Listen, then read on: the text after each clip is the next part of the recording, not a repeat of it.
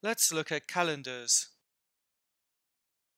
Throughout human history, various calendar systems have been developed as an organizational tool to help us plan ahead.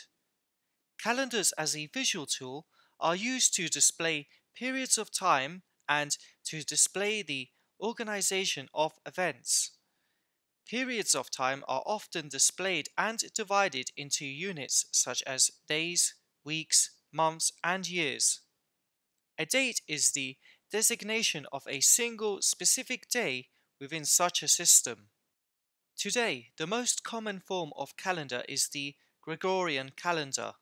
Typically, it's displayed in separate monthly grids of 7 columns for each day of the week and 5 to 6 rows.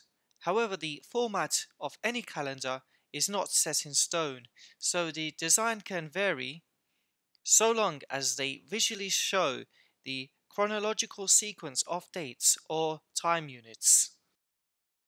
To find out more information on this chart, such as tools you can use to generate it, follow the link below in the description.